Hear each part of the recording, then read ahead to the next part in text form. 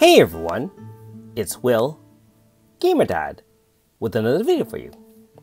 So of course, 2.7.9 has now dropped.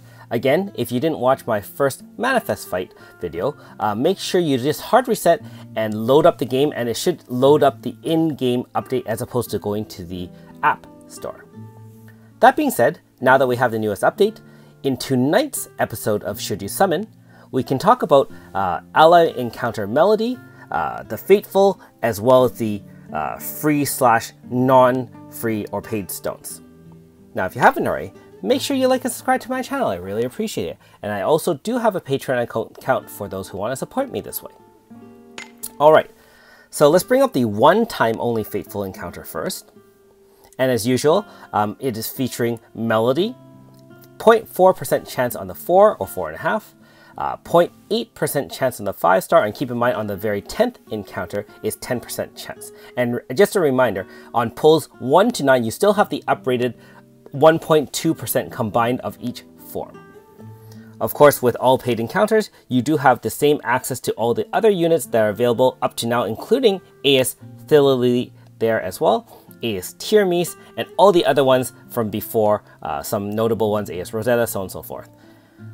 And unfortunately, as usual, there is the 3.5s, Rainbow Sisters, Bots, and Knights. Now, in terms of the regular banner, we can take a look here. So this one is actually shared with our Manifest fight, which is AS Isuka. Note that the AS form Starlight version is uprated to 0.8%, so this is a shared banner with melody. However, the 4.5 version of Isuka will not be uprated, so you actually just have a straight 0.8% of getting Isuka in the AS form, and of course very low chance of the 4.5 or the normal style. In terms of melody, same as the Fateful, 0.4, 0.8, and of course uprated on the 4.5, not on the 10th pull, being that on the 10th pull you guarantee a 4 or better. Note that this one does not have Thilily, and it does not have AS Tiramisu. Most free banners don't have the newest units. And again, same thing, disadvantage of getting the 3.5s and 3-star units. So again, just as a summary of Melody, she is a very unique user. She is a wind, staff, or magic user. However, one of her damaging moves is a blunt attack as well. The blunt is more of a support attack, and it does damage AoE, and it's damage based on the user's int. Also buffs the team wind type attack plus 30, crit damage plus 30, and depending on the number of different weapon types in the party, up to 6 different types of course, you can get increased effectiveness of this boost. Now, her main DPS is a wind magic attack, which is a force times XL random single target attack, which is very similar to, for example, AS Garyu, where it just targets randomly. However, this one also crit rate up of all party members, which is magic and physical, for 40%, and depending on the number of weapon types in the party, of course, can get the crit rate up to 100%. And of course, the damage also scales depending on the number of different weapon types in the party. One thing I haven't mentioned yet is the VC is actually fairly useful as well. When she comes in, it restores all frontline and reserve party members with a large or XL heal, depending whether or not you have to VC Grasta or not. So that's very useful for healing.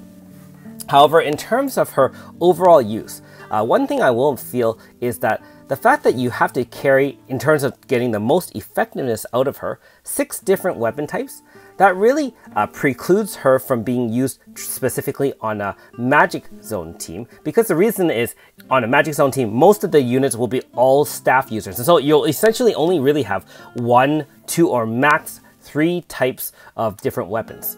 Now, how she could shine is on a pure Wind Zone team, where of course wind attacks are boosted by 50%, and you can kind of mix and match the different types of weapon types. So for example, you can use a Felmina, for example, to help with that. You can use a hammer user, you can use your Claude, for example. I mean, the list goes on and on and on. So as long as you can mix and match, you can really get some use out of Melody. However, I will say that wind as an element is one of the more powerful ones already, and I'm not really sure if she would find a slot on our Wind team, being that a lot of times you can have very strong synergies with Wind Slash, for example, Wind Pierce.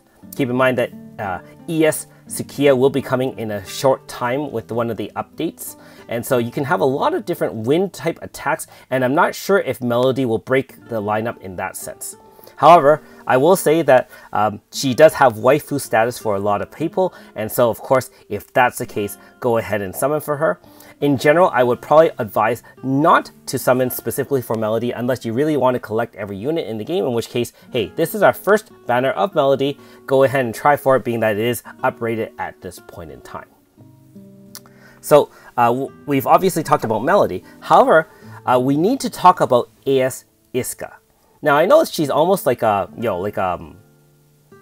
afterthought in terms of the banner. However, keep in mind that after Manifest, she becomes a monster Wind Slash DPS. And keep in mind that can fit with Slash teams, Wind, which of course we do have AS Alulu having a Wind Slash zone, for example. She can fit on just Wind teams. She has a very powerful debuff coming after her Manifest is leveled up.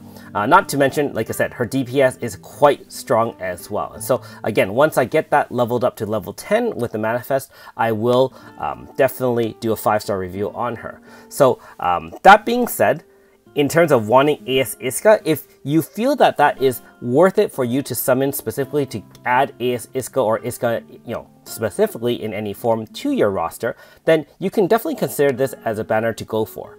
However, again, just like I said with Melody, we are competing in terms of the amount of stones we have with this particular banner versus upcoming banners, all of which are extremely powerful and may require the use of your other stones as well.